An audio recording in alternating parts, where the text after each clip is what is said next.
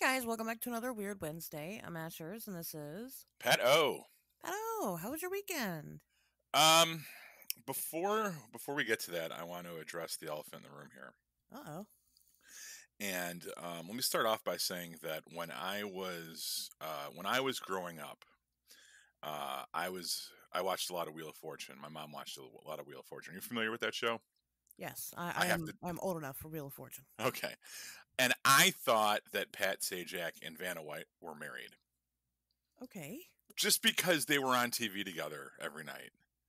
All and right. and that's just something that I thought. And eventually, like I said, I spoke those words aloud, and my mom kind of laughed and was like, no, they're just co-hosts together. And now that I have increased interaction with our listeners, I've realized that a lot of people think that you and I are involved, or Oh. at least trying to like pump me for info uh, about you and like make comments and shit. And I just got to say that I that would be amazing.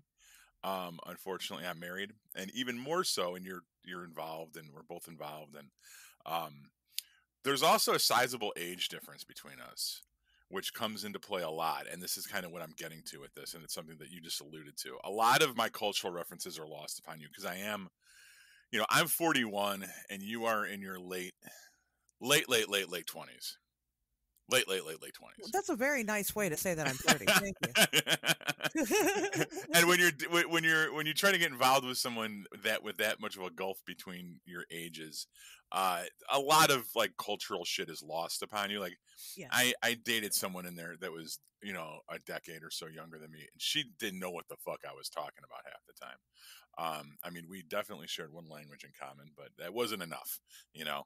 And it is on that point, it is on the age difference, and is the cultural differences between us, that I have to come to Ashley and say, Ashley, what the fuck is up with your boy Will Smith? Because any listener of the show knows that Ashley is the world's biggest Will Smith fan that I know of. And I never really pushed her on it because I just chalked it up to one of those things where I'm a decade older than her. I don't know what she's talking about. I've never listened to Millennium side to side, or however you front to back. And old boy's having a moment, ain't he? Will Smith is going through it. Okay, so hold on because I Dude, just those have a open lot of. marriages aren't healthy. I've been saying that for a while now. Oh Open my God. relationships are fucking tricky business, and you got to Well, watch yourself. that's check not. check yourself before you wreck yourself, man. Now, you and I both know that that's not true. But Oh, what it's I can tell 100% you, true, but we'll get to that in a minute. what I can tell you is I have no idea what's going on because I don't follow celebrity gossip. I do adore Will Smith, and I'll tell you why. Because I'm a '90s baby, so I mean, if you grew up in the '90s, like he was everywhere. He was everywhere. He was the guy on TV. He was the guy in the movies. He was the music. I mean, that was who you had. You had Will Smith. I mean, that was kind of the thing. When you first just started to discover music, it was fucking Will Smith's Millennium album because it was all over the radio.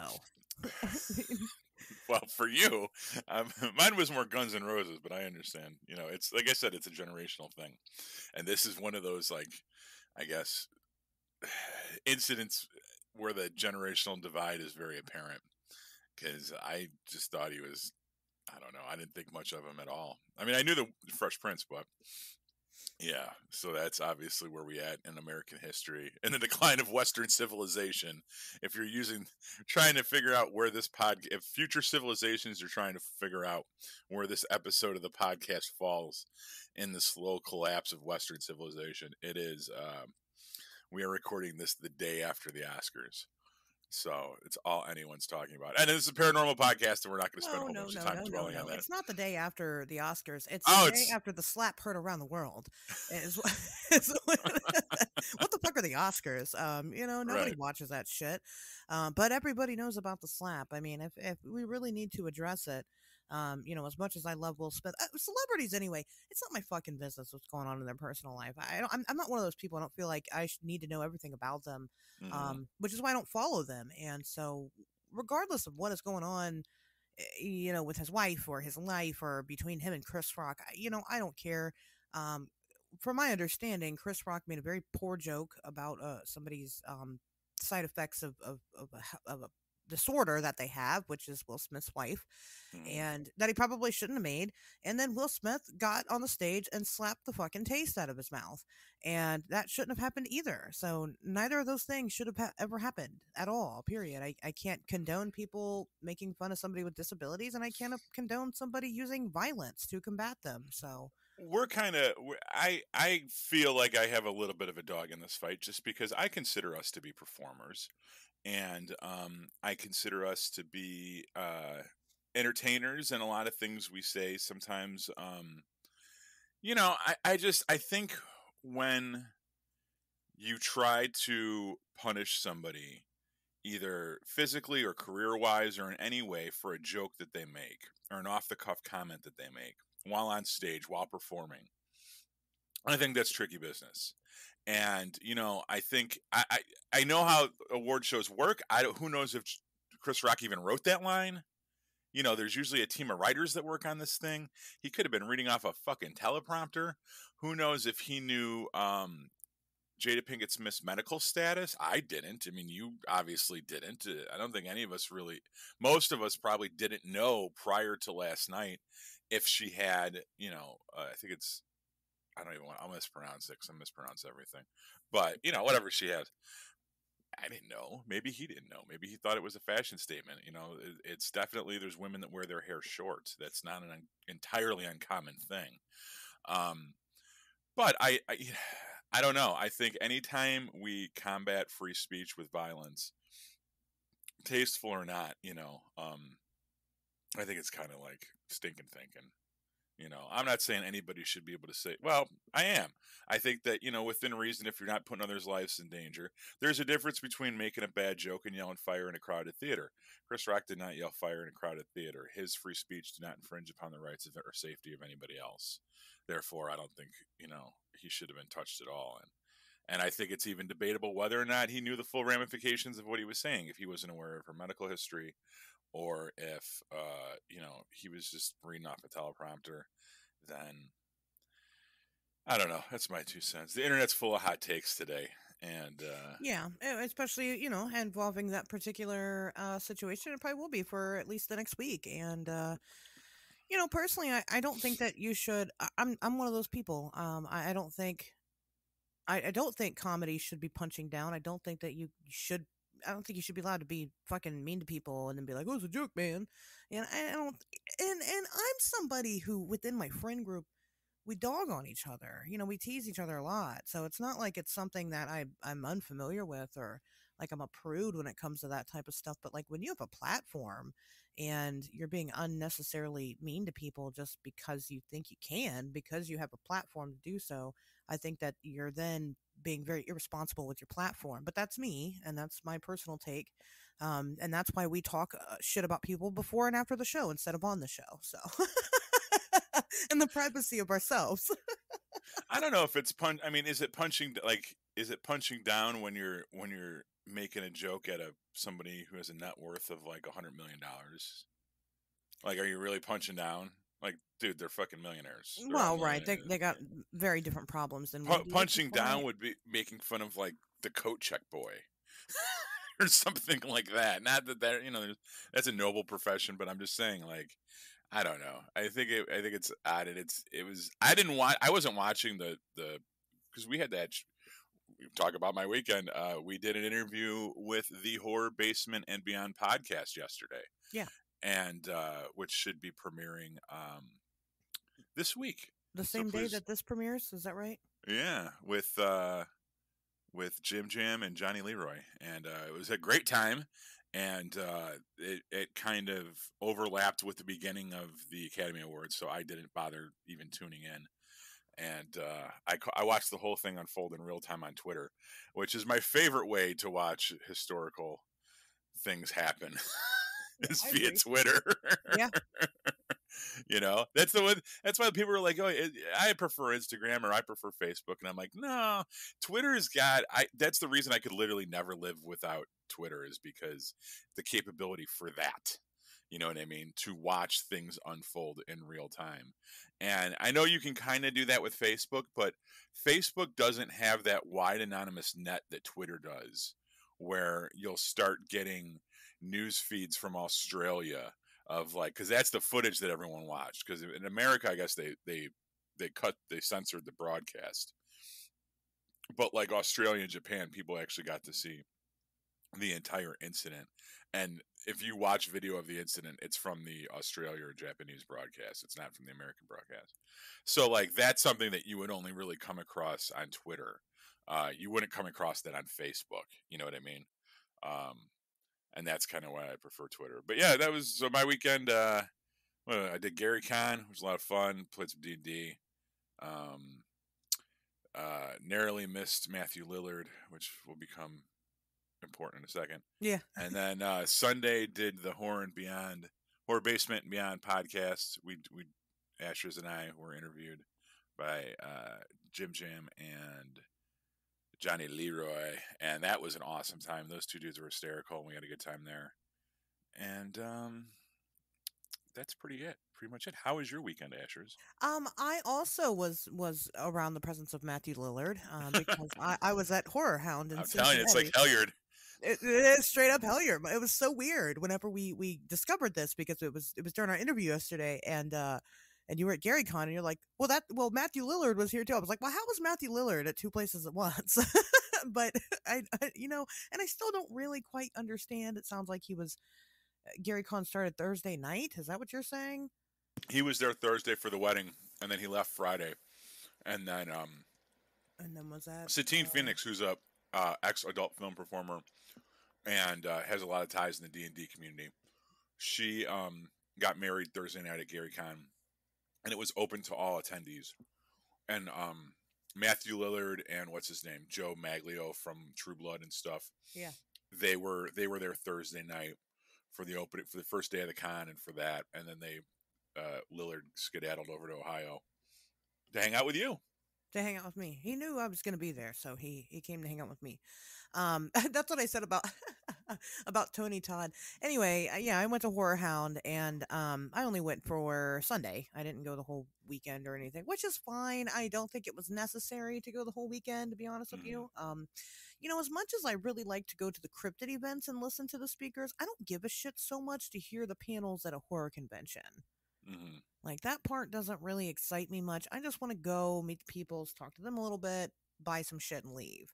Right. So, I only went on Sunday, but then the downfall of that was that I also did not want to sit and waste, 3 to 5 hours in any one particular line to meet Nev Campbell or Matthew Lillard or Skeet Ulrich, or, you know what I mean? Like, it just was not, that's not worth it to me. And plus, a lot of times I think you have to buy those tickets in advance. Like, I have friends that do that for whatever reason. They go and they, because we have Wizard World well, I don't know what it's fucking called now, but like it was, conventions that come through Chicago with like celebrities where you can meet them. And I know one guy in particular was very much into that whole scene where like his Facebook is like filled with pictures of him standing next to celebrities, like tolerating his presence for 30 seconds, but charging him like $125. Like, I can't think of one person that I would really want to pay just to get a picture with, when like you don't have a meaningful interaction with them. They don't know you. They're never going to remember you. You're like person one of 800 that day. Yeah. And it's like, I'm giving you $100 to get this picture with you. Right. Just so I have something to post on social media. Like, I'll take pictures of my balls and put them on social media and feel better about it, Yeah, I didn't like that aspect of it. Well, in order to meet like those people, you could pay the extra to do like the photo op or whatever, or you could pay for the early access and still wait in fucking line, but at least get in the line. You couldn't even get in the line. It wasn't even really possible. I mean, you could kind of meander around and walk around in a circle for your entire fucking day and hope to God that the line opens up and you're right there when it does. But that doesn't sound like fun to me. Right. Or you could also go meet people who have hardly anybody in their line. Fucking Ted Raimi was sitting by himself every fucking time I looked over there and saw him. Yeah. And I couldn't believe it, So that's what I would do. I would never like, oh, you can meet, Mark Ruffalo, the Incredible Hulk. It's like, or I could go annoy Chekhov from the original Star Wars track. Right. You know what I mean? Because no Yeah. one wants to talk to that dude. I think it's funnier to go fuck with the C-listers. Because they're kind of just happy. Like, you want to buy a picture or something, and you'll buy like a $15 picture, and they'll sit there and they'll talk to you for 10 minutes. Right. And so, I mean, that was kind of the situation. But I mean, I met a good amount of people. I was very disappointed because when I was going, Tony Todd was there, and I knew he was there, but I was told he was not going to be there on Sunday, and I was like, well, fuck, man. So, we go and we do our thing, and then about an hour in, fucking Tony Todd's there, and I Yeah, was like, oh shit, well, perfect. But you have to pay money to take pictures with these people. And I mean, yeah, I could just go meet them, but I wanted pictures with these people, especially somebody like Tony Todd. I want to take a pic. I will pay money to take a picture with Tony Todd. So I ran out of money at that point. All the ATMs at the venue were tapped out. So we had to physically leave, go to a gas station, come back, and by the time we came back, his line was capped. That's what that text message meant. When I texted you, you couldn't get into his line anymore. They closed it 2 hours before he was supposed to leave. I'm going to tell you something I tell my wife all the time. You're walking around with an ATM between your legs. All right. So I don't know about this running to a gas station bullshit. You could have fucking generated that cash almost immediately if you were motivated enough. Probably from Ted Raimi. You didn't have to go any further than Ted Raimi to make your Tony Todd bucks. Hey Ted, you got some cash? Hey, look, I need $65. He just wasn't. Yeah, he wasn't gonna do it. No, I guess I didn't think to solicit people. I knew I had a very limited amount of time, and I didn't care. I just wanted to meet Tony Todd, and it didn't happen. Right. Whatever. But the first person I stopped and talked to was Tom Savini, and a lot of people, it did suck because it was the first person I talked to, and he didn't really talk to me much. And he didn't have like a line. There was no line at all to talk to Tom Savini. And it's not like he was incredibly busy and just trying to push people through his line or anything like that. He just wasn't very interested in talking. So like my thing was like, somebody, I don't remember who it was. I think it was actually Jeff Craig. He just approaches people at conventions and stuff and just goes, hey, I just wanted to meet you. And I was like, oh my God, that's a wonderful icebreaker, because whenever I meet people that I've really wanted to meet for a long time, I don't know what to say. I'm very awkward. Yeah. I don't seem like I'm awkward, but I am extremely fucking awkward. And, so I was like, I had thought about it, and I'm like, what am I going to say to these people when I meet them? And I could just say, hey, I just wanted to meet you. And then I'm back to awkward again. So I decided to ask everybody that I met if they believed in aliens. And, so I asked Tom Savini, do you believe in aliens? He said, no. I said, okay, cool. All right, then let's do this picture. I sit down with him. We take our picture, and he's like, give your money to the alien over there. I mean, he made a little joke, he wasn't mean or rude or anything, but the amount of people, since I have posted my picture of me and Tom Savini, that have come out and said, well, how was he? Because he was an asshole to me, is, sad. That kind of sucks. I hate that. Especially because people are fucking paying money for you to give them 5 minutes of your time. Don't be an asshole to them. Like, that is the least you can do. These people love the shit out of you, and you're going to be an asshole? I just don't get that. Yeah. But, that's just me. So then, then I go and speak to Ted Raimi, and he was the fucking nicest guy in the world. And, I asked him, and he was like, well, I believe aliens exist. I just don't believe they've visited here and whatever. And he was like, why? Do you believe that they exist? And I was like, oh, well, I mean, I was like, yeah, I mean, it's kind of what I do for a living. He's like, oh, what do you do? And I told him I'm an investigator. He's like, oh, do you got a show on TV? Or I was like, oh, no, I have a podcast. And he's like, oh, that's cool. And then he like starts to kind of go on and explain his stance a little bit more, which I'll spare you the details on. But he actually apologized to me. I'm sorry for taking up all your time. And I was like, what? Like, I'm paying you $40 to take a picture with you, dude. And you're going to apologize to me for explaining? I mean, what? And then he asked what the podcast was called. He asked for one of my business cards. I gave it to him. So Ted, if you're listening, I'm also DTF. So it's, but he was a wonderful, he was a gentleman. Spent a lot of time with him. It was great. My buddy that was with us, actually the Reverend, our good friend, the Reverend Crimson Nicholas, told him that he really appreciated him showing us his tits on TV. So that was great. In Evil Dead. So, that was nice. Then we went, like I said, tried to do the Tony Todd thing. That didn't happen. Went and stood in Tom Atkins' line instead. Tom Atkins was also an asshole to me, and I don't. He really was an asshole to me, and I don't really understand why. Because right before that point, the people that he was talking to before he talked to me, I mean, he was cutting it the fuck up with. Seemed so fucking nice. And then I get up there and I said, I have a question. And I didn't know what protocol was because most of these guys, you have to buy the autograph to get your picture taken with them. It's weird. And, so I did that, and I would try not to interrupt them while they were filling out their autograph, right? Mm-hmm. But I wanted them to know that I wasn't just going to be awkward and weird and that I kind of wanted to talk to him for a minute. So I was like, oh, I have a question.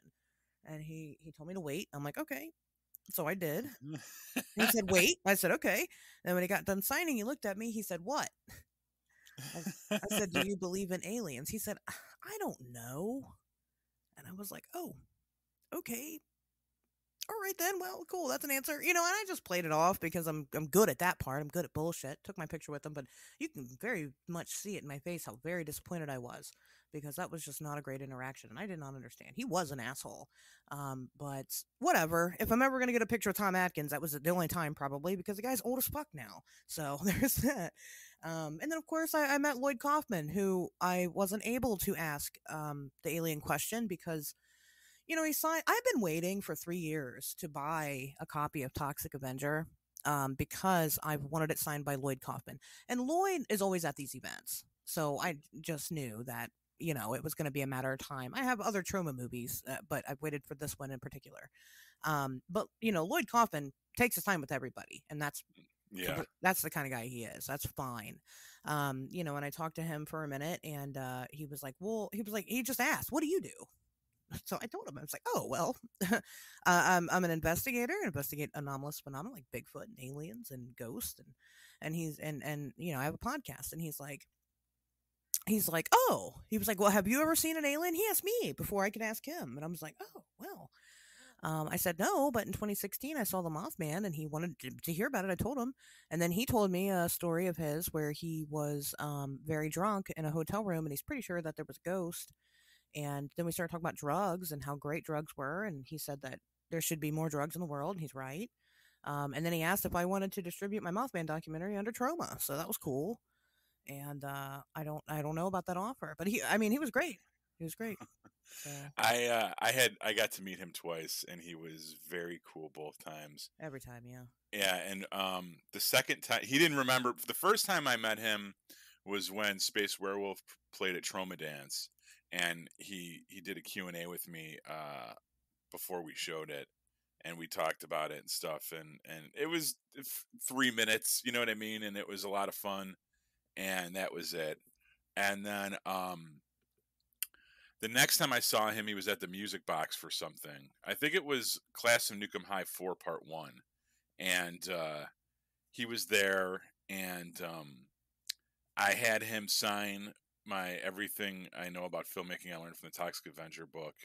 Yeah. And I bought some stuff off him, and I said, hey, I know you don't remember me, but we met before. One of my short films played at Troma Dance, and you were very cool to me, and I just wanted to thank you. And, you've continued to inspire me in a bunch of different ways over the years. Your films when I was younger, your books now that I'm older, and now meeting you, and just the way that how generous you are with your time with people.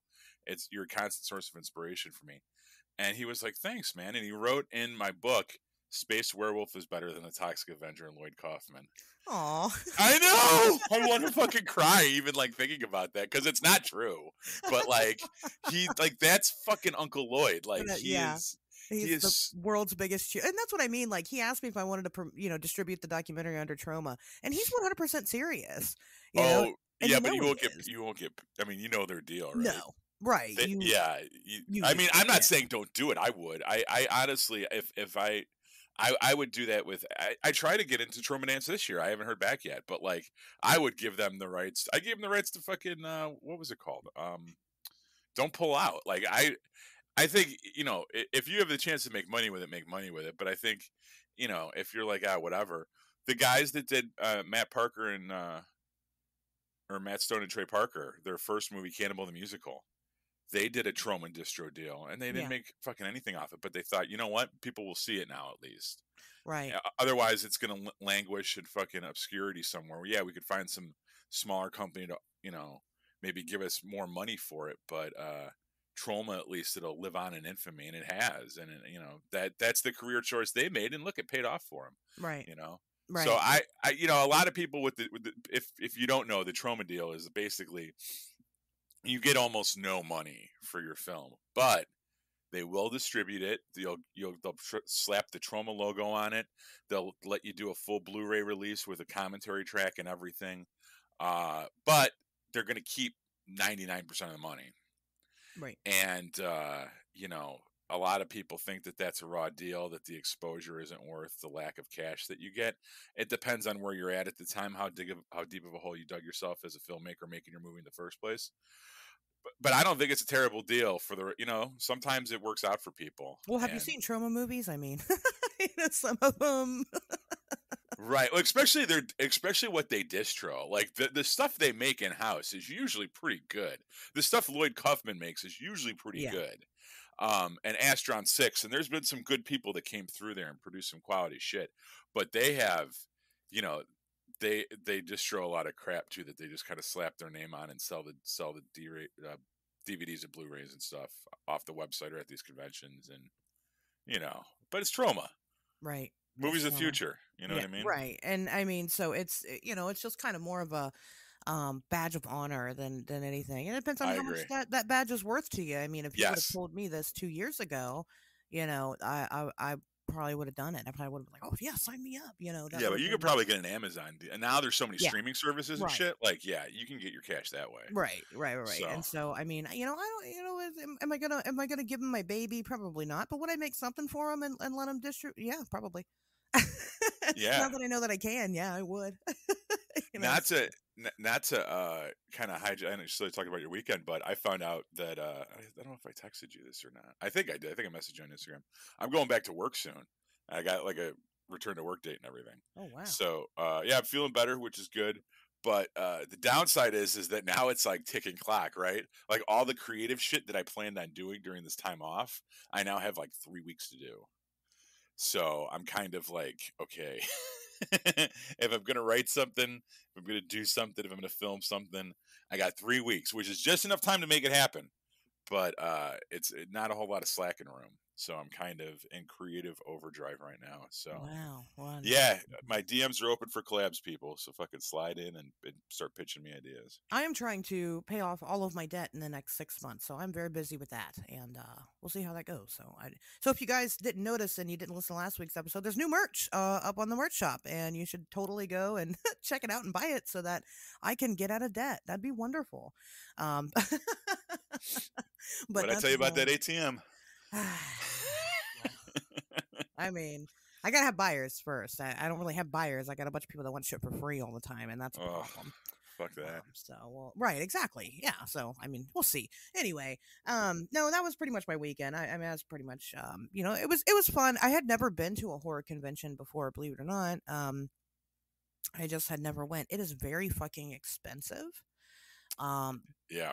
But, some of the holes within myself that I felt needed filled emotionally were definitely filled, and I think that was worth the money, even though, again, like I said, I'm trying to pay off my debt, so it's probably a very bad decision to go and just drop $200 on taking pictures with these people, but they deserve it. They all deserve it, so they deserve my money.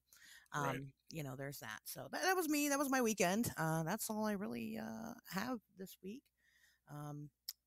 Pato mentioned that we, did the Horror Basement and Beyond, which, I did an episode just with, Jim Jam a couple months back. So go check out that episode, and also go check out the official Horror Basement and Beyond episode with both myself and Pato. Like I mentioned, we don't really do a lot of things together, which is strange, but I don't know. Maybe people should ask more if we should do things together, because I think it went well.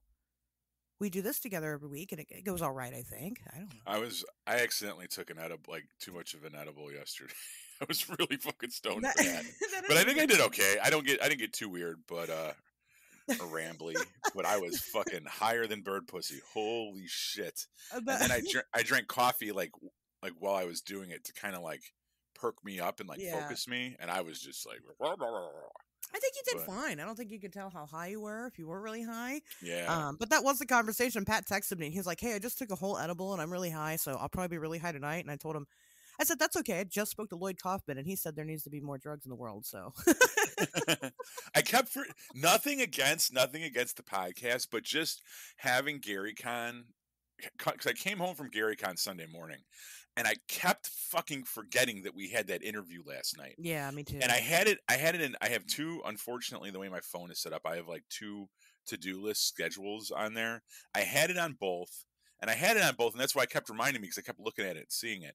But it's like I would remember that we had the interview, and I would like make preparations and like set an alarm, and then within like an hour, I'd forget about it. And me taking the edible happened during one of those windows where I forgot that we had the podcast, and then I got super fucking stoned, and then I was like, I got to talk to people I don't know in 2 hours, and it ended up working out okay. They were cool, Yeah, They had accents, which was entertaining to me. Like I was like, oh, I just like to listen to them, you know. I'm from Tennessee. Yeah, they are. Yeah. Tennessee, Tennessee, Tennessee. Lord, I really feel so stressed. Anyway, little No, Arrested Development for you guys. listen, if you can't be high and do a podcast, Pat, you're in the wrong fucking business. I know, right? It's Tell you right now. No, but actually, for the most part, I do this sober. Because we record on Mondays and I don't usually get off work and get fucking lit. But that's just right. me. But you should be able to do it. I used to drink when I did it. I didn't drink like a beer or something, but I'd probably get high sometimes. Back when it was me and Ivy. No, we would get high every time together and do it. But anyway, so it was fine. It was a good show. Definitely go check that out. Also, over the weekend, a new episode of Monster Radio came out where we talked about the Kentucky Goblin. So go check out Monster Radio, which is still only exclusively on YouTube because I'm a piece of shit and haven't done what I need to do to get it uploaded everywhere else yet. But I will. But of course, we did the Kentucky Goblins over here on our podcast not too long ago. You guys seem to really like that episode. If you want to hear me talk about it again or more with a different person, Monster Radio, go check it out. And then March Madness is coming to a close on CryptoCasters. They are doing their final round this Thursday, which you guys might be a little too late depending on when you listen to this, but that's okay. I don't remember the region. I think It's north. It's Kinsey, and New England, basically. Yeah, that crowd, northeast. Okay, that's what I thought. So I'm definitely going to check that out, and you guys should probably check that out as well. Please, everybody listening to the show, get the fuck on Clubhouse, please. I have no stock in that company. They are not. They're not a paid. We're not paid spokesmen yet, spokeswomen. But yeah, check out Clubhouse. Get more people on Clubhouse. Clubhouse is such an awesome interactive way to do this. It's this, but it's this with, and you can join in on the conversation. Yes. And it's so much fun, and it's already got a good healthy base of like podcasters. Like it turns into like a podcaster orgy when everyone's on there, because everyone on, like, I mean, there's like randos in the room and stuff like that, but like for the most part, everyone up there has their own podcast, so they're all conversationalists by trade, and it's great. I absolutely love it. I love Clubhouse. I cannot sing its praises enough, and I have absolutely no reason to do that outside of just pure 100% honesty. And even like, even if you're not coming on and there's nothing scheduled in the Cryptozoology Club, which of course you can start a room there once you join the Cryptozoology Club on Clubhouse. But even if there's not anything, there's always fucking something to get on Clubhouse and talk about. Like you can start your own shit and talk about whatever you want. Did Will Smith slap the shit out of Chris Rock? You can get on Clubhouse and talk to everybody about it right then and there. It's or cool. Listen to other people talk about it. That's what I like to do. I like to fold laundry and listen to like Wiccans talk about fucking Wiccan shit. You know what I mean? And it's just something to do for 20 minutes is listen to people talk about stuff, instead of just listen to music, or it's listen to a podcast. But what's nice is that, it's kind of random, the stuff that I pick up on and listen to. And then if I want to join in the conversation and actually interact with it, you can. If you're listening to Serial, if you're listening to us, you can't always interact right away. Right. And with Clubhouse, you can, if you have a question, you can raise your hand and ask that question, and people are more than happy to interact with you because it's still kind of in its infancy. So there's not a shit ton of people on there. But once again, yeah, this Thursday would be a great entry point. There's gonna be doing this March Madness thing, and I mean, I'll be there, I'm sure, and a Yep. lot of other people will. So Yep. Well, we'll be there. And I mean, it is cool. One time I popped into a room about whether or not mushrooms are aliens. That was really cool.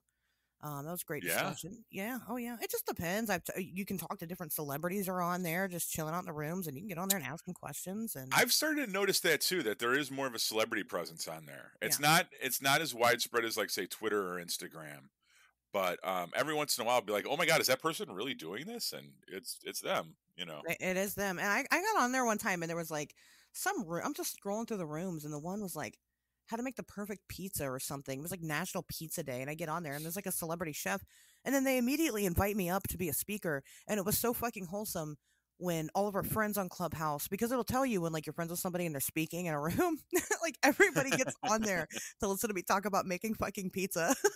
I thought that was great. But anyway, yeah, Clubhouse is great. Join it.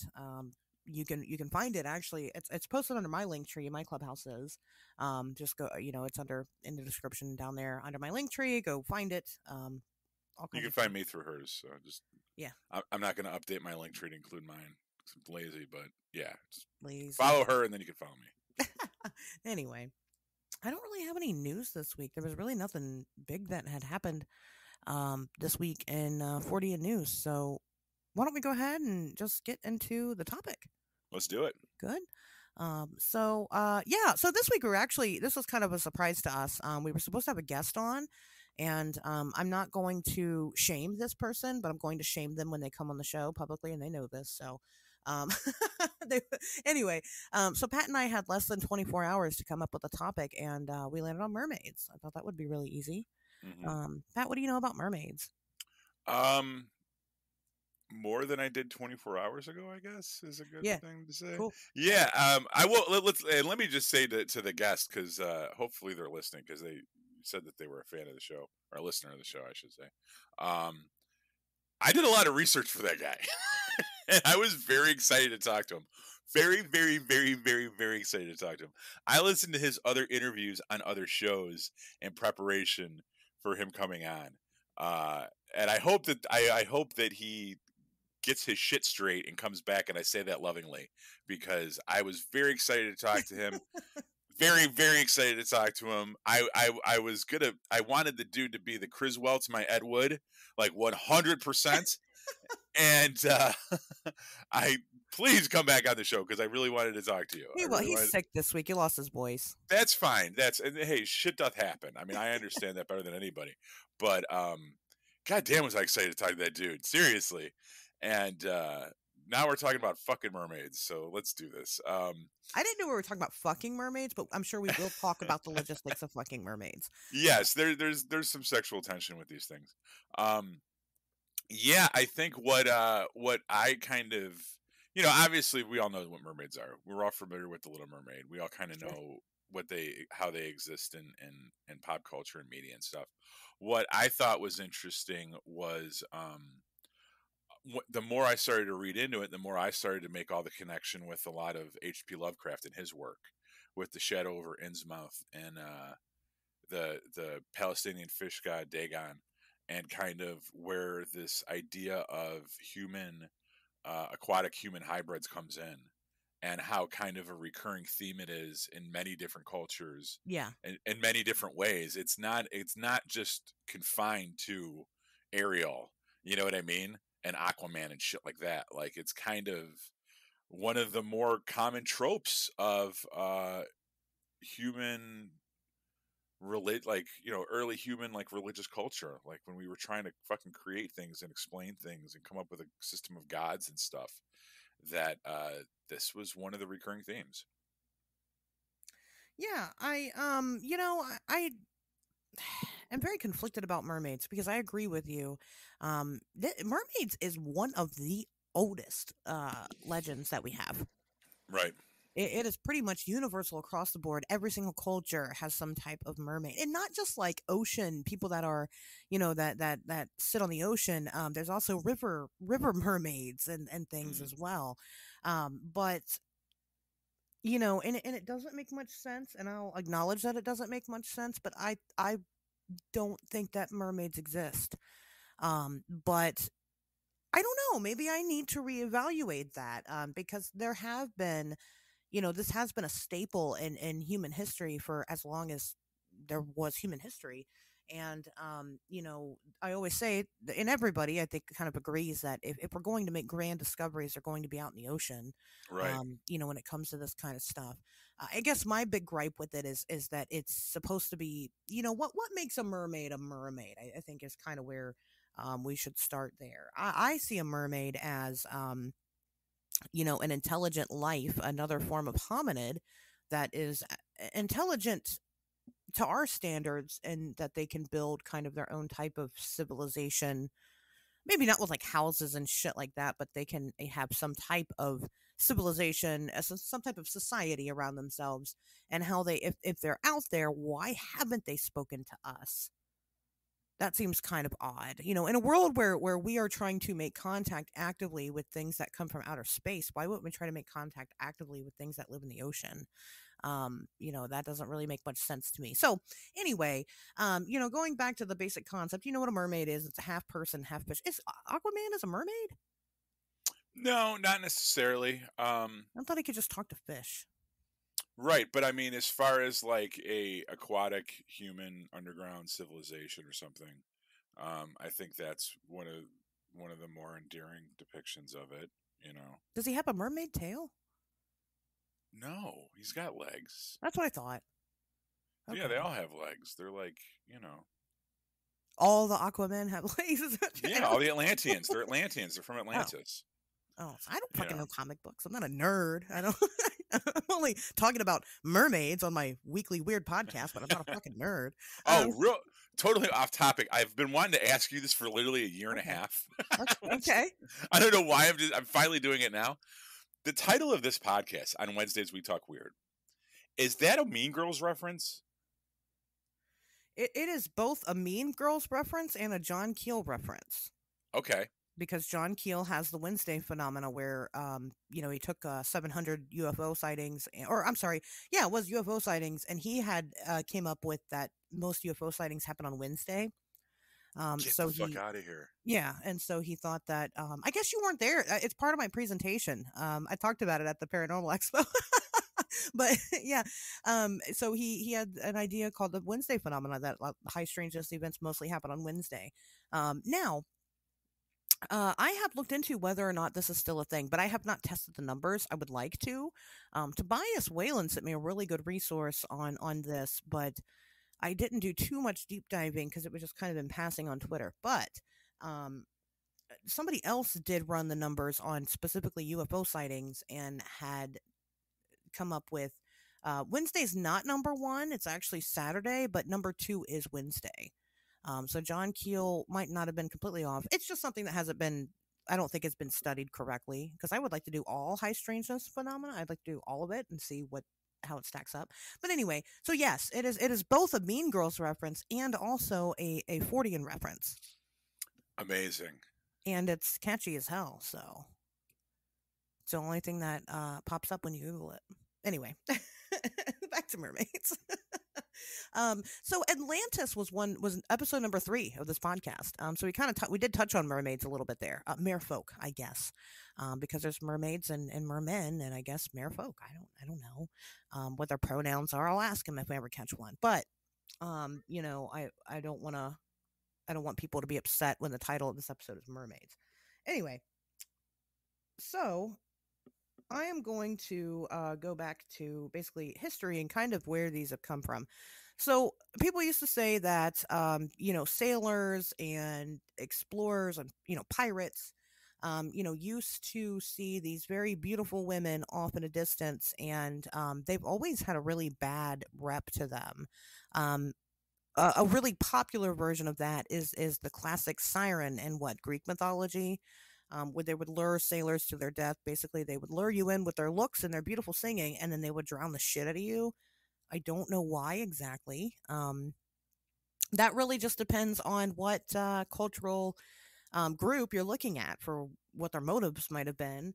But they've always been seen in a negative light. Now, what's interesting though is that this was so widely known that mermaids existed that even people like Blackbeard the pirate wouldn't go to certain areas.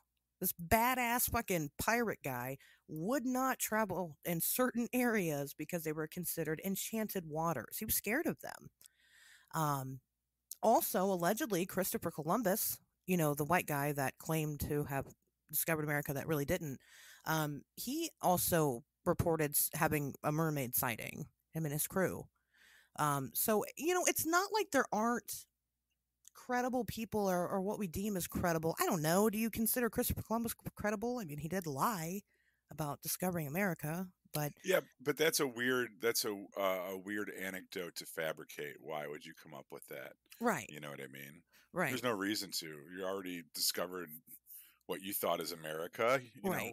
Why be like, oh, there was mermaids there too? And also, You know there's what I mean? mermaids, right? Right. I mean, why not? I don't know. You've already fucking killed off a whole people. You might as well just make the story whatever you want. Wink, wink. Third grade history. That's anyway. Uh, I'll stop poking fun at that. But no, seriously. I mean, in all seriousness, there do seem to be credible reports of this now. Modern science says that these men were actually seeing manatees and didn't know what they were looking at. Yeah, that's very odd to have that be your explanation. You know what Isn't I that mean? weird? Have you ever seen a Yeah. manatee? I'm sure you have. Yeah, and they're in zoos and shit. You know what I mean? They look like sea lions.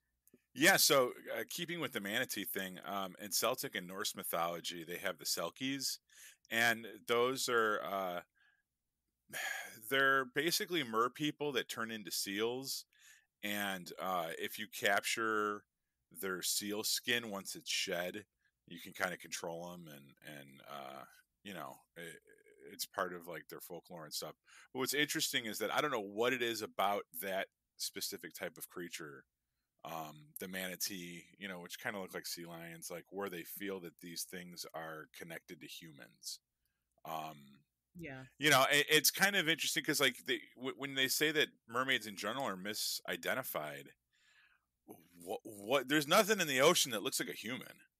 Like there's definitely like seafaring mammals, which in and of itself is kind of interesting to like try to wrap your head around. You know what I mean? That there would be mammals that would live underwater. Like, why do you like not to turn into a fucking stoner like on the couch in somebody's garage while the doors are playing in the background, but like, why are there dolphins? Like, that's fucking nuts. You know? Yeah, and dolphins are Like, can you crazy. imagine being that intelligent yet somehow being this like fish thing that like has to breathe air but lives in the water? Like, why does that happen? And then they rape everything too. You know, which Yeah, they yeah, they do. do. I know that. That's why I said it. It's like or whales. Whales are some of the biggest ocean like faring creatures, and they breathe oxygen, but they get that Yeah. big. And we know that whales used to walk around on land too. Somehow they just kind of migrated to the ocean. That's where they live now. So it's interesting enough to think that there are mammals that live in the water, and we know that's a fact. So evolution has carried us that far in what we can see. But to say that there's humanoid mammals that kind of are in the ocean, like I don't think that's not that far of a stretch. And the fact that there's been reports of it in the past, I think maybe there was some kind of species or something, and maybe they're in hiding, or maybe they've died off, or whatever. But I don't see how they can take reports of mermaids and say that, oh, they were looking at sea lions or manatees. That seems like a little bit ridiculous to me. I think that if we look at what's the way that nature's kind of evolved, I think there's precedence there for mermaids possibly being in some way at some time more real than what we have now. Well, we'll kind of get into that portion of it. But just I mean, going back to say that, is saying that these people are seeing manatees, is that the equivalent of like swamp gas or weather Right, or balloons? Jupiter. Yeah, I mean, maybe.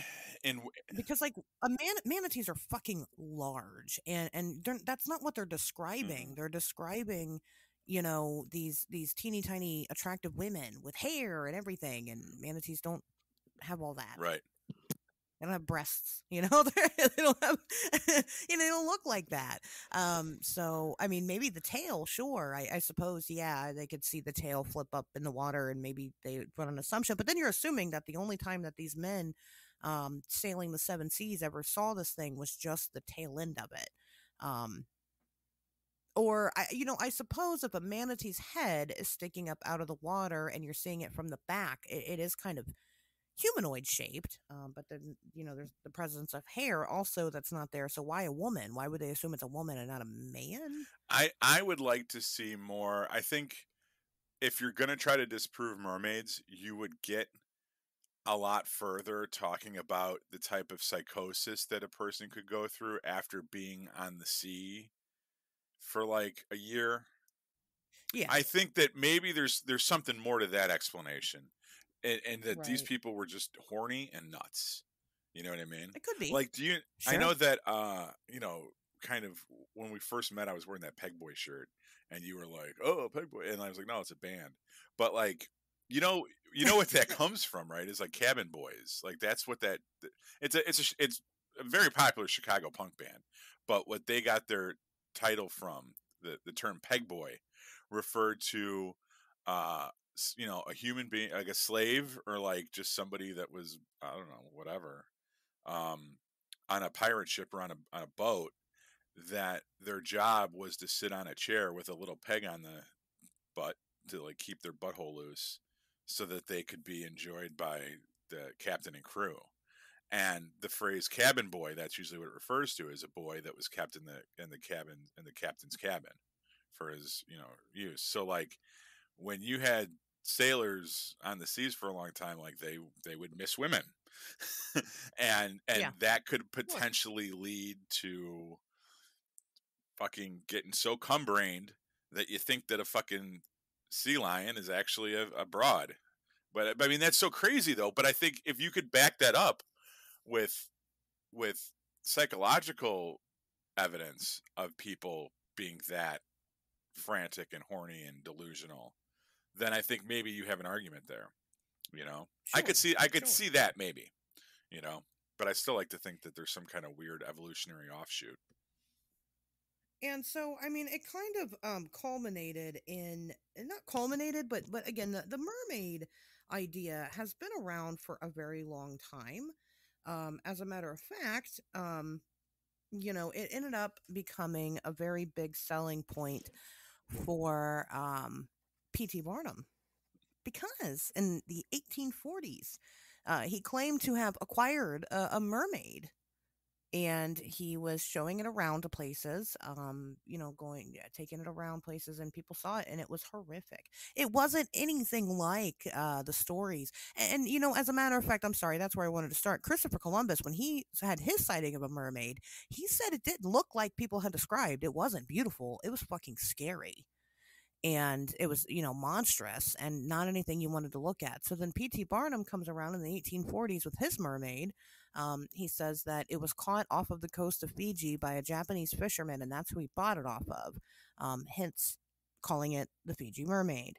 And from there, he took this thing around and showed it everywhere. And this thing ended up, I believe it eventually was lost in a fire, but I think that it was originally lost in a fire, and then he had made another one, and it was lost in a fire. Well, this mermaid, this Fiji mermaid, ended up not being anything more but the top half of a monkey sewn to the bottom half of a fish. Whoa. And yeah.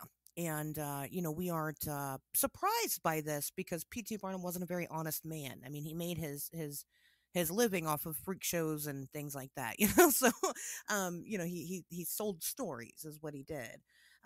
But you know, you can actually purchase your own Fiji mermaid now. They're very popular. My friend Cherish at the Secret Chambers House of Oddities and Artwork, she has one on display there.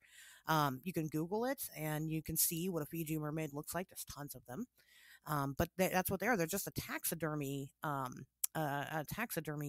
thing where, again, they take the top half of a small monkey and put it onto the bottom half of a fish, and it looks like a mermaid. Um, they also discovered that other certain fish. Have you ever been to one of those aquariums where you walk through the tunnels? You know, you're underneath the Yeah, fish swimming around, I sure have. like there's sharks and shit around you. You know, and if you notice some of those sharks and the stingrays and stuff when they float by you and you're looking at the underneath of them, they kind of look like a face. As a matter of fact, the guitar fish is another type of fish, and you guys can go ahead and Google that guy. Um, he horrifyingly, the bottom of him looks like a face. And so a lot of people have tried to take guitar fish and kind of, dress them up and taxidermy them up a little bit and say, oh, look, it's a mermaid. We see that a lot in cryptozoology. Actually, the guitar fish or the stingrays or whatever, dressed up to look like mermaids because they do look like that. But then again, the sailors and shit weren't swimming underneath these things most of the time, so they weren't seeing the bottom half of stingrays. You know, so is that even a good explanation? I don't think so. But anyway, we had told a story. I think it was last week or maybe the week before during the news that there is an alleged mermaid body that stays at a particular temple that scientists are now doing tests on to see what it really is, and it is most likely a Fiji mermaid. It's most likely just two animals sewn together to make this thing. So mermaids kind of became a popular thing again. Barnum brought back the mermaid lore for a while, and then it kind of disappeared back into obscurity. And then, you know, the 80s and 90s happened where you had a lot of mermaid heavy media out there. Right. And kind of brought it back again. It comes and goes, but mermaids have been around for a very long time. Now, let's get back into the science of it. There is a man, a marine biologist by the name of Alistair Hardy, who ended up proposing the aquatic ape theory. And what he had theorized is that there are certain traits in some human beings that don't make sense for us to have evolved straight from some type of land dwelling creature. He thinks that it's possible that in evolution, we split. Now, there's been different versions of hominid all throughout history. Mm-hmm. Homo sapiens are not the only Mm-hmm. one, so we know that exists. So anyway, what Mr. Hardy proposed, or I'm sorry, Dr. Hardy proposes is that some people went into the ocean and some people did not. And somewhere maybe there were certain offshoots that started to evolve to ocean dwelling people and then walked on the land. Now, this marine biologist, he wasn't a cryptozoologist. He wasn't, you know what I mean? He wasn't one of those people. He was a marine biologist and just said, it's kind of fucking weird that sometimes people have webbed feet and that doesn't make any sense. He said it's kind of weird that we have certain traits that set us up for living in water, but then they never really developed. That wasn't the only thing. There was a bunch of stuff to it. It is an interesting theory. No. But he says, And like I said, there's plenty of mammals that did evolve into being ocean dwelling creatures, even though they still breathe oxygen in their mammals. So it why wouldn't something of a humanoid variety do the same? Why just right. whales and dolphins? Why not humans at some point and somewhere over the millennia? I don't know. Yeah. Yeah. I mean, I suppose it's a possibility. I mean, again, I think that maybe if there was some type of ocean dwelling hominid that was out there, I just don't think, I mean, I don't know. I think that we would have made contact with them by now, or they would have tried to contact us. And then they haven't. But then we have things like Lake Erie has a lake monster, Bessie. And for a long time, I grew up thinking that Bessie was just a Nessie knockoff. The name is, but it's not. It's actually more of like a creature from the Black Lagoon type of thing. Right. It's like a humanoid, and that's interesting. There's also, I think today or maybe tomorrow, one of these days is the anniversary of the Charles Mills Lake monster in Ohio, and it was like a humanoid that came out of the lake, and scared some shit out of some kids, and then went back, I guess. So it's not like we don't have other tellings of these type of aquatic people, um, these aquatic hominid things living out there. But I don't know. Back in 2013, Animal Planet made a really bad decision that still haunts me to this day. And they put out this mockumentary about mermaids. And it's called Mermaids, the Body Found. And I'm sure if you're listening to the show, you've probably watched it. And it is very annoying because a lot of people take this as evidence because they made this documentary saying that the some big letter organization that works for the government or whatever is trying to cover up the existence of mermaids, and that we have proof that mermaids exist, and here's all this proof. And it came complete with full CGI footage, doctored photographs. Everybody in it was an actor, but they were allegedly a doctor, but marine biologist or whatever, worked for the government. It was a good fake, I'll give you that. And then they actually made a sequel to it called Mermaids: The New Evidence, which had even more. And even while doing research for the show, I would come across, I was looking for like photographic evidence or, videos or anything. And the only things that I could find is from that stupid ass mockumentary. And you'll see them resurface every so often, and you'll see people say, "Oh my God, look, this is footage of a mermaid." It's not; it's just CGI. But the extreme lack of evidence and the fact that it is strictly anecdotally based for me hurts. But then again, I believe in a lot of other things that have absolutely no other evidence besides someone told me about them. Mm-hmm. So I don't know. I mean, that Well, is a struggle. there's lots of like underground structures that are found off the coast of America, and other places around the world too, that people still really don't know what to make of. There's stuff off the coast of Florida. There's stuff off the coast of California. Some of them look kind of like temples or just like rudimentary structures. And one theory is that they're from a time when sea levels were different. Sea levels were lower, and that was coastland that's now underwater. Um, or potentially it was built by an underwater civilization. You know, they could be extinct. They could have died off. You know, or they could be in hiding. Or I don't necessarily think that like if they do exist, that their existence is being hidden by the government. Although that's an interesting concept, is that you know once that all this stuff exists, and at some point in our country's development, we started hiding things, right?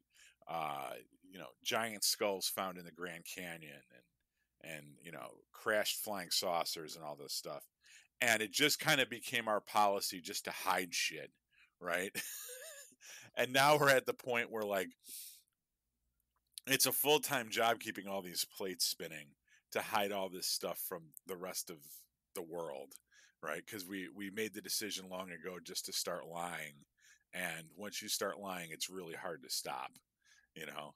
So maybe that's where we're at. I mean, that wouldn't completely surprise me, that at some point we found out about mermaids. We found out that they have underground fucking temples and condos, off the coast of the fucking Florida Keys or whatever, you know, and we hid it, and we hid it, and we kept hiding it and denying it and saying no, that's a, and that's where we're at now. I don't know, um, but there's something about it. There's just something about when you talk about the vastness of the ocean, and you talk about how little about it we know. And if you can talk about sea creatures, and you could talk about giant shark, the megalodon or giant squids or all this stuff, or do UFOs actually come from underwater and all this stuff? How why is it so hard to imagine that there's an underground, or at some point there was an underwater race? Um, Hmm.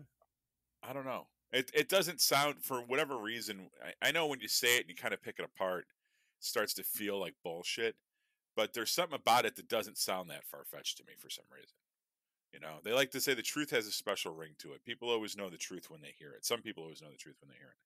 And I'd like to think that for whatever reason, there's something to this on some level. Maybe it's in our past. Maybe its time has come and gone, and the Columbus types and the seafaring types were catching glimpses of it.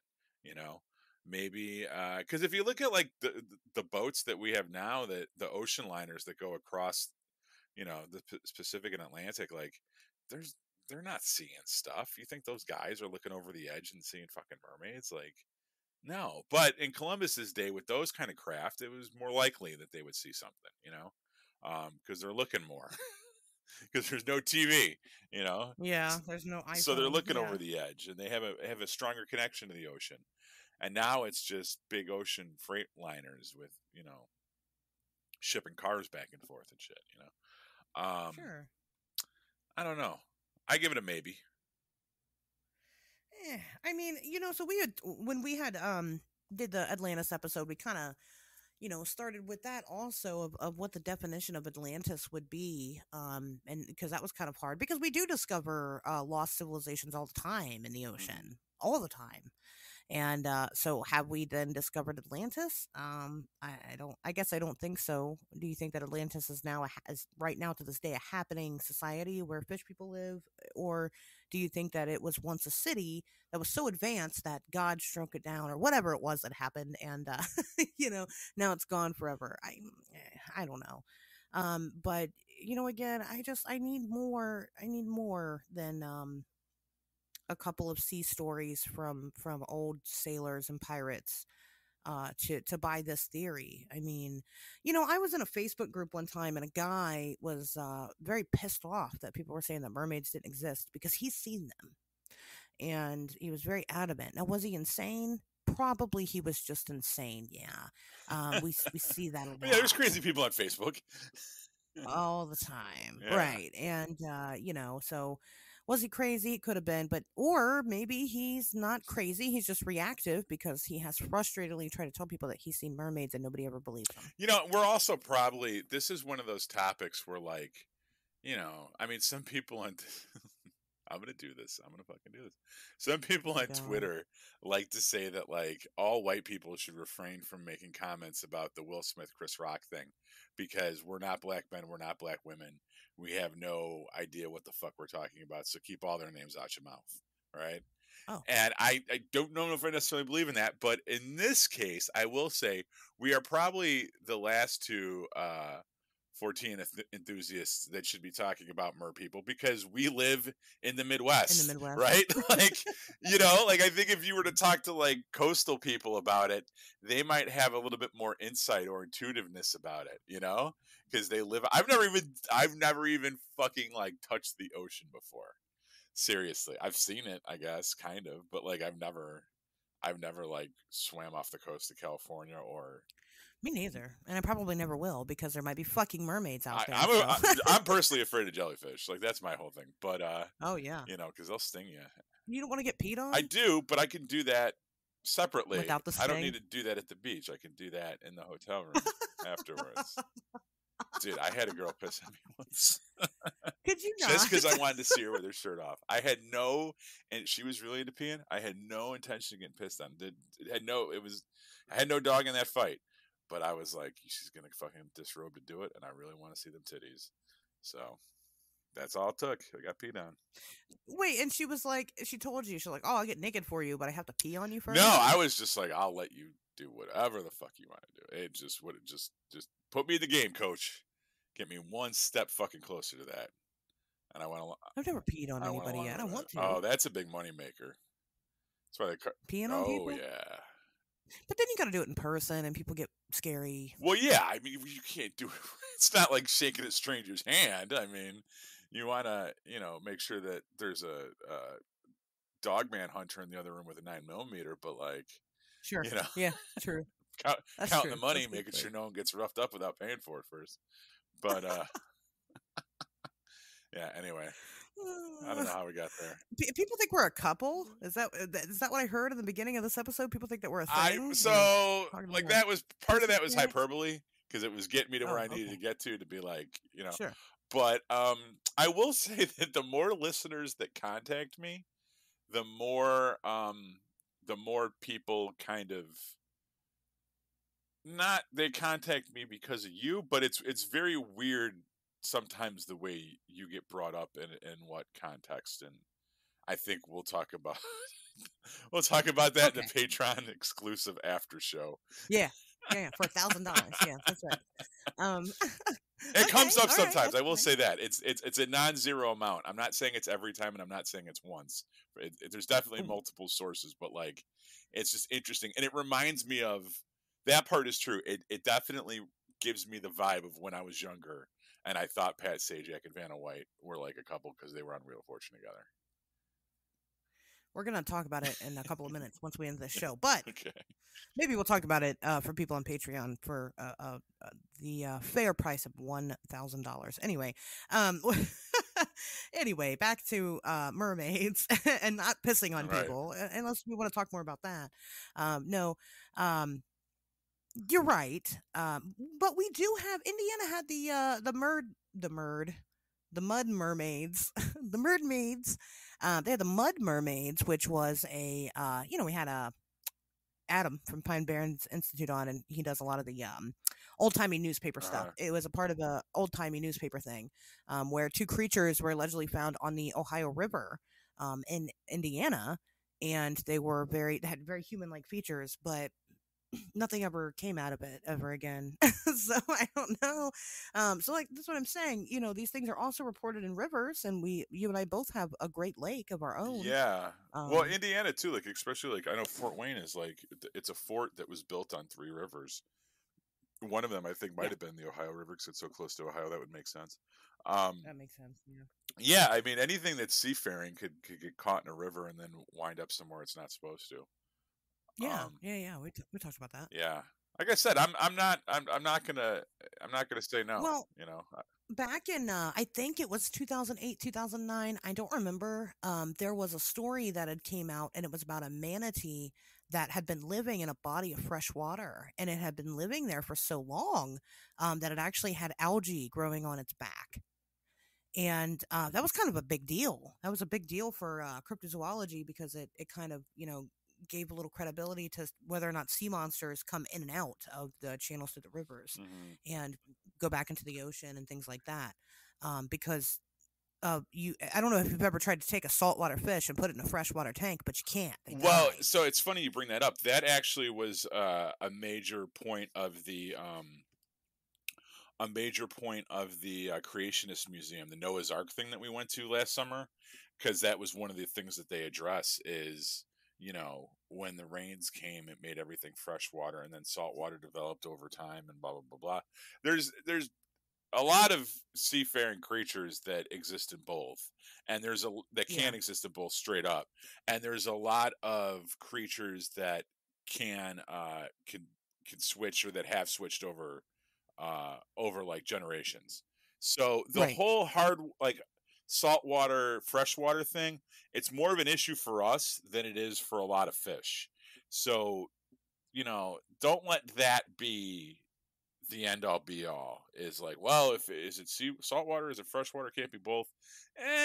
There's a lot of instances where things switch or can more or less survive in both. Not saying that it's universal for everything.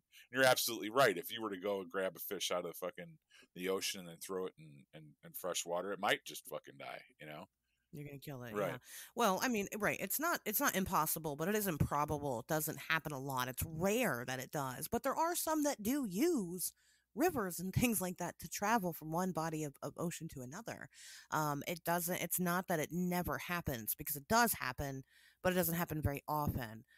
So anyway, that was just, I mean, so we could, my point was, if they are seeing manatees, they could see them in the rivers too Right. because they've But been known to live that there. goes back to the whole is a manatee a reasonable facsimile of a fucking human being, and it's not. Sure. I don't. It's not, and I agree Yeah, with that. so I don't know why that whoever keeps bringing that up, like whatever, man. It's science. Science keeps bringing that up. Right. Well, But that's what they say. I don't know. I can't give you a hard yes or a hard no on man or I'm sorry, on mermaids. I'm really very undecided on the topic. Again, I would need some pretty hardcore evidence to go, yes, I believe in this. I don't really care if they exist or not. It's not one of those. It's not like how I want to believe Nessie's a plesiosaur. I want to believe that. I want to believe that. Pat, it's like how you want to believe that the frogmen are frog people, are actual frog people. And I want you to be able to believe that. Mermaids, I don't really care if they exist or not. Doesn't bother me any if they do. That's cool if they do. But I'm not going to go jump on a boat and dedicate my life to the research. There's other things to do. There's other fish to fry that are not mermaids that probably taste better. What do you think a mermaid would taste like? Fish. Do you think it would taste like fish, or do you think it would taste like pork, like a Like human? long pork? Yeah. It depends on which side you're eating. I don't know. Like if you're If you're having eating some mermaid ass, ribs, you know? Oh, ribs? Yeah, that's what, yeah, of course, that's what we're going for. that would be pork. Uh, But if you're eating mermaid ass, right. because that's the fish portion of it, I don't know. then would it taste like fish? You know, we didn't talk about that either, about how does mermaid sex work. How do you think, if you were to have sex with a mermaid, how do you think that it would work? Oh, I'm sure there's scaly fucking vaginas. I mean, pussies are already weird in the Oh. first place, and now you're covering it in green scales and a fucking flap. There's actually, I think it's a Stuart Gordon movie. It might be called Dagon, which is what I brought it up at the beginning of the show. The fish god from like the Philistines back in the day, and it appears in a lot of. It's one of the oldest gods. It's the father of Baal, kind of like the firstborn to. It's not. They don't call him Yahweh, but it's like El, which is like the non Judaic religions that have like the supreme. It's not a monotheistic religion because they have a bunch of other ones, but like the supreme god they call El, and their firstborn is Dagon, and then the other gods kind of offshoot from them, and which you would know if you read the Bible. But yeah, so that's kind of so that's an old school god. Lovecraft incorporates him in a lot of his work, especially the stuff that has to do with like New England and Innsmouth and Miskatonic University and all that shit. And there's a story called Shed Over Innsmouth, which is about a guy that goes back to this town, and it's populated with like human fish hybrids, right? And they're kind of more depicted as like frog people or more like Creature from the Black Lagoon than Little Mermaids, but they are mer people, I guess you would say. And Stuart Gordon made a horror movie about it, and it was called Dagon. And in it, there's a scene where a guy fucks a mermaid, and it's pretty graphic. It's not like I mean, obviously they don't show the penises because Hollywood's weird like that. They'll show all the weird fish pussy that you can get your hands on, but they don't show dick for whatever reason. But yeah, they kind of he has sex with the mer creature, and there's like a The merman or the mer female. mermaid? Yeah, he gives it a baby, and he Oh. kind of mounts it, and there's like a slippery fishy gash that he fucking Oh. puts himself in Well, that until part he. to me is easier to understand than having sex with a merman. Well, I think they would probably just have something that emerges from betwixt the scales, and Huh. it's probably has got like it hooks onto something, and I don't know. It hooks I on don't want to. I mean, something. I could draw. We can save it for the Patreon. I can get real. I'm very creative. If you You're gonna if you draw want me to hypothesize merfolk how you genitalia? could get fucked by a mer person, I could. He's gonna set the He's gonna set the trident on the table next to you, and you can feel strong hands on your shoulders and fucking push you down on the rough wood. You feel your nipples rub against the rough wood. The fucking the sea shanty shack. Oh god, Fucking, the sea shanty shack. there's just like a sound as like his scales part and the thing comes out and Oh, goes in and then you gross. get knotted or something. I don't know. I mean, you Oh, want to keep going? We could do this. I don't like any of this. It's Well, very don't try to unsexy. don't fuck mermen. I don't know what to tell you. I don't understand the appeal to. I mean, I just don't get it. To me, it all sounds very gross. I mean, I guess if you think of a mermaid, you think, oh, boobies, like at least. But then even like thinking of like a mermaid slit No. And then you think of the merman. Do you remember in Zoolander when he said, "I'm not a mermaid, I'm a merman"? I've never seen that movie. You never seen No. Zoolander? Wow. You know what? You watch Zoolander, and I'll watch Men Who Stare at Goats. How about I already that? watched Hellier, and then had the Hellier people yell at me on Twitter. Like, I've already fucking done my part. At least when you watch Men Who Scare at Goats and you're like, this movie sucks, George Clooney's not going to materialize on your Twitter feed, retweet you, and then fucking talk shit back. You know? I'm gonna talk shit to George Clooney and just just to see if he says He anything. won't. He won't. No, you're right. He probably won't. No.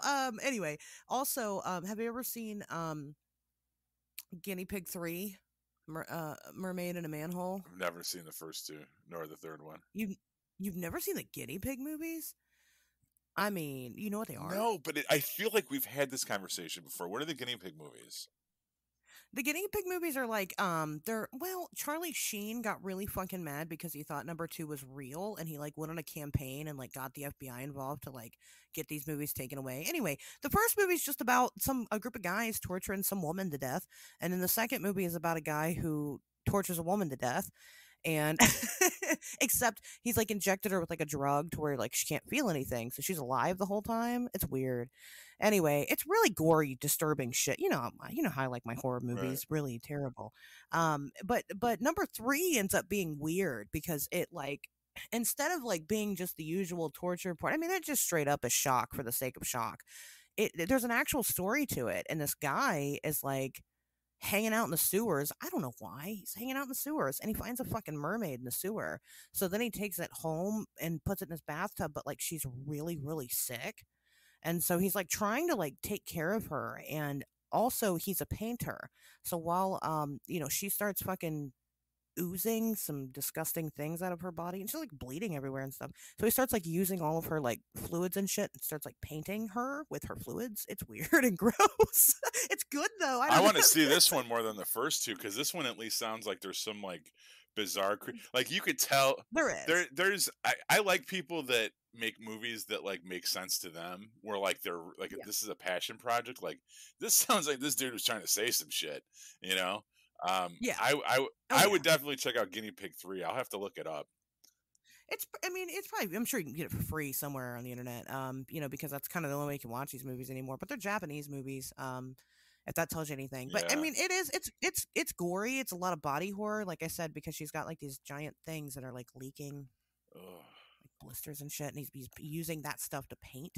But it's not like, I don't know, you kind of get over it quickly, and it's like throughout the whole movie, she's just continuously deteriorating while he finishes his painting.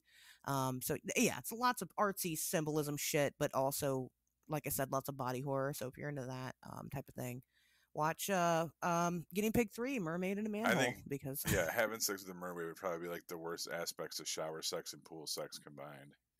oh You know what I yeah. mean? Where like everyone's just sore afterwards and like you don't really get it in and it's just kind of frustrating and like you're worried about falling the entire time or drowning. Well, because the mermaid doesn't have legs, so like they can't do a lot. You can't do a lot. There's not a lot of positions you can do. You know what I mean? I'm used to So doing all the work that's anyway, whatever, man. It's just another day that ends in Y for pedo. oh man, that's very unfortunate for you, Pato. Um, but that's a good point, I suppose. Anyway, again, I can't give a hard yes or a hard no on mermaids. What do you guys think? Do you think that mermaids are real? Do you believe in mermaids? Why or why not? Have you ever seen any good evidence of mermaids? Maybe I've just overlooked the good Pick up your evidence. cell phone right now, 773-59 weird. Perfect. See, you know how it Mm-hmm. goes. And maybe we'll talk about it. What's the password for this week, Pat? You got one? Ooh, Guinea Pig 3. Because that way I'll remember to Guinea pig watch it 3. because I'll have people messaging me Guinea Pig 3 all week. It'll be like a daily reminder. Or you know what? Even better. Wow. Do people message you a lot? Yeah, some people do. All Yeah. right. Guinea Pig 3 or Men Who Stare at Goats, depending on which one of us you're messaging. If you're messaging If it's if you're messaging me, Guinea Pig 3. If you're messaging Asherz, Men Who Stare at Goats. mini steer goats. Yeah. Okay. All right. That sounds fair enough for me. So, okay. Well, we'll see you guys back here next Wednesday.